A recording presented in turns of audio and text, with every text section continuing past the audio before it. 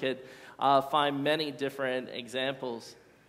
But my question for us today that I want us to take a look at and examine, and we'll take a look through the scriptures of this too, is could it also be a self-fulfilling prophecy or a conditioned response that we inadvertently impose on our kids or live into as siblings? As I said, with my family, it was expected that my sister and I were not going to get along because my mom didn't get along with her siblings, my dad didn't get along with his siblings, so it was just kind of an expected thing that we weren't going to get along. A lot of the conversations that took place were listening to people say that, of course, you're not going to get along with your sibling, you're not going to get along with your sister or your brother. It was just kind of one of those things that was expected. It was almost something that was imposed on us before we even had a chance to make a choice of our own. And as a parent now, I listen to some of the conversations that take place around my kids. And one of the areas, another self-fulfilling prophecy, have you ever listened to the conversations that people have with other children around school? I've always been amazed at how many people have this attitude that kids have to hate school and homework. You ever hear people talk about this? I've had people talk to my kids as if they hate school. My kids actually love school, and I've been fighting my entire parent life along with Pam to make sure that they continue to like school, but people have this expectancy that they place on kids that you are supposed to hate school, you are supposed to hate homework. And my concern is, do we do the same thing when it comes to the relationships that our kids have with their siblings? That we expect them to not get along with their siblings, to fight with their siblings, to have problems with their siblings, and then the kids end up living into that. One of the things that we need to be concerned with is the issue of expectancy and accepting less than ideal. Let me explain this a little bit. When we have a set of things that we expect, like you're going to hate school or you're not going to get along with your brother and sister, we have a way of imposing that through our conversations. We have a way of imposing that through the way we talk about these things, either as a parent or as someone close to other people, and we set an attitude to this. Or we develop this idea that this is just the way things are, and we settle for something that's less than ideal. A book that really touched me is a book called Do Hard Things, and it was written by two brothers, Alex and Brett Harris, when they were 18 years old. And as teenagers, they recognized that society, parents, other people had this attitude about them that as teenagers, that this was vacation from responsibility, that no one ever really expected anything of consequence or of substance from them, that they could never rise above just being teenagers, irresponsible teenagers. So they wrote a book called Do Hard Things, talking about the fact that there's an expectancy that God has that all of us can rise to the top and do hard things, do important things, do challenging things. And they were guided by the scripture passage, 1 Timothy 4:12, which says, don't let anyone look down on you for your youth. But it also goes on to say to set an example for the believers. To set an example for the believers. So in their book, they wrote Do Hard Things as a way of encouraging youth to realize that you can do more than what society is expecting of you. No one is expecting anything of you, but God has always expected a tremendous amount from you because God has placed abilities in you that you can live into, which is an awesome thing. And for me personally, I gravitate towards this because probably one of the worst things that you could ever say to me is, well, that's just the way things are. Has anyone ever said that to you? That's just the way things are. One of the things that's very important to me theologically is the concept that God has given us free will.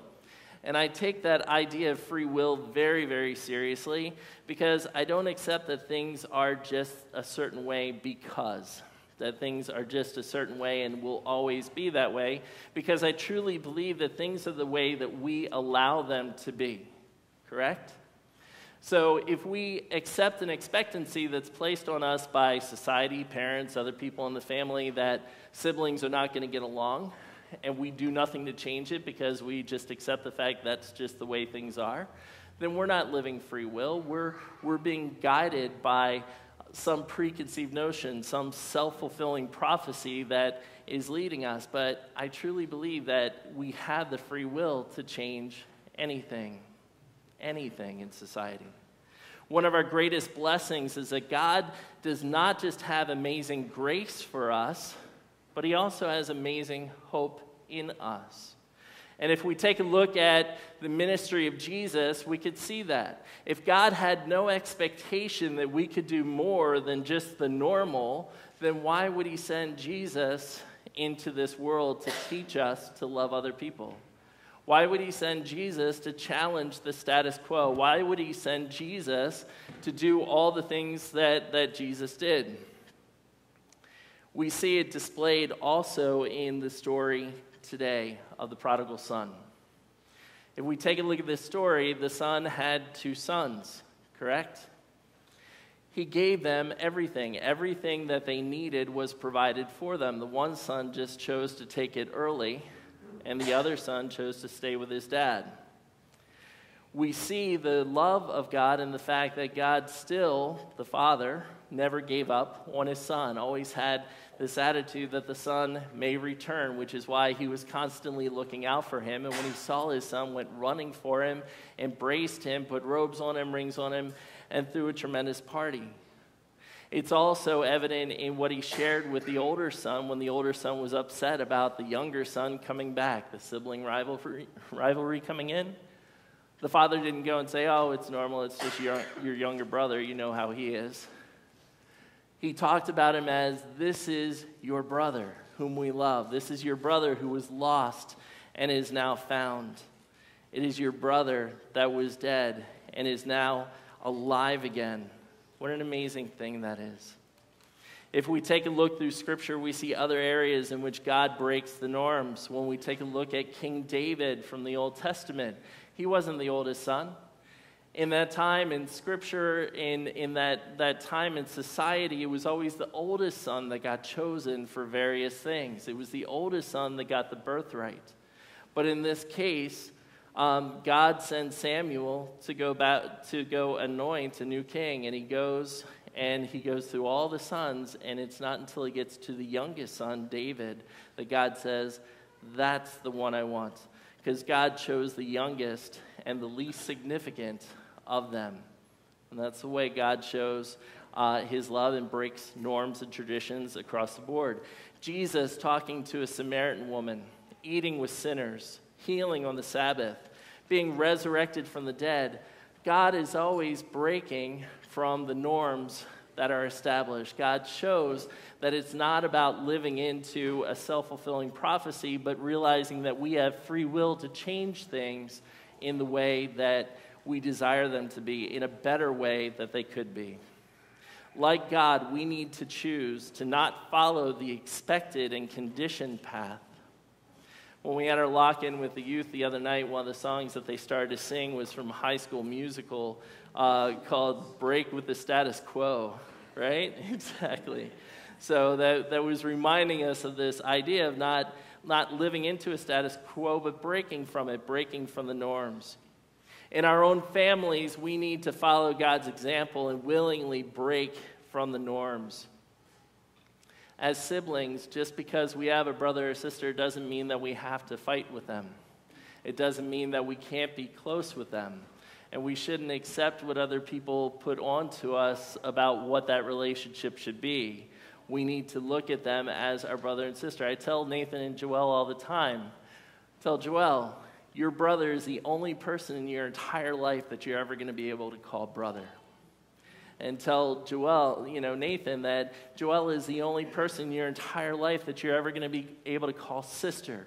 You're going to have a special relationship together that no one else gets to have, that no one else gets to share, because I want them to realize the importance of that so they live into something greater than I had the opportunity to live into. As parents, Setting an expectation that our kids will love one another even when they bump heads. Are our kids going to bump heads? Absolutely. Are they going to have differences at times? Definitely. It's going to happen. But setting an expectancy that they are family first and that they love one another no matter what, so that at the end of the day, it's not about the differences, but about the things that connect them, is an important thing. One of the things that Pam and I did as a family early on is we gathered the family together and we sat down and we put together a list of expectations and values that we have for each other. Joelle added to the list, Nathan added to the list, Pam and I added to the list, and it came together to be our family values and expectations. That's guided us through discipline, that's guided us through all sorts of things, and we hold one another accountable to that, so that when things happen where brother and sister are fighting together, we go back to that and say, what is it that we value as a family? And what is it that's important to us, so that that becomes the center and that becomes the cornerstone.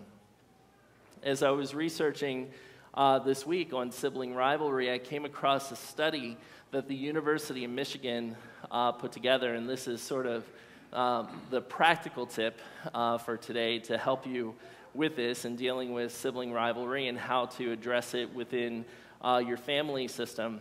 And this is what they concluded as something to help alleviate sibling rivalry. And they said, have a family meeting. A family meeting is a meeting for all family members to work together to make family decisions. Parents, children, and any others who live in the home and have a stake in decisions affecting the daily life of the family should take part. Choose a time that works for everyone. Establish a set of rules. For example, no yelling or name-calling. Everyone gets a turn. And allow everyone to have a say, even if members don't agree.